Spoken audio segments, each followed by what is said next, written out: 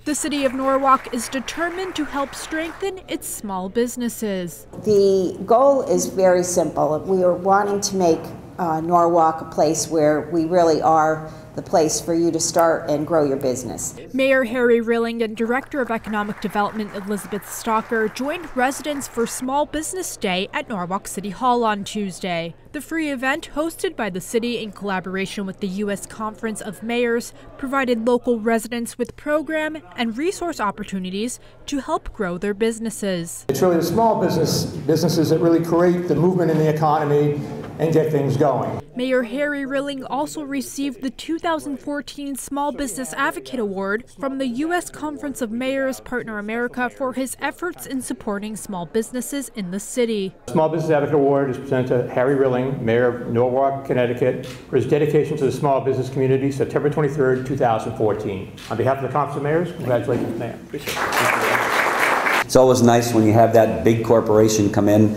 but oftentimes they're here for a short time and then they move on someplace else. Where the small business owners, the mom and pops of the world, they stay and they invest in the community for years and years. Their children go to our schools, their grandchildren go to our schools.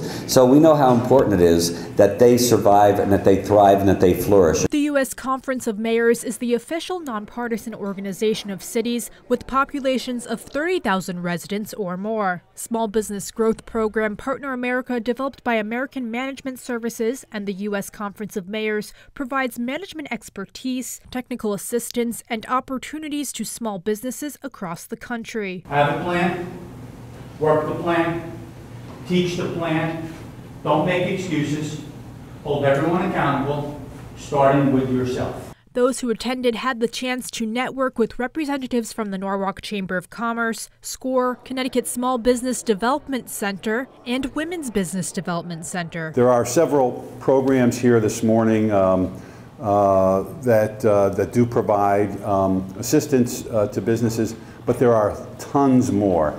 And we could fill this room probably 5 times over with the various state agencies and not-for-profits and quasi-governmental programs. Our unique proposition for Norwalk, and we're based in Norwalk, is that our office is just over there, right next to City Hall. We like to keep close to the powers that be. Our services are free and we have 100 counselors available for you. In Norwalk, I'm Priscilla Lombardi for It's Relevant News.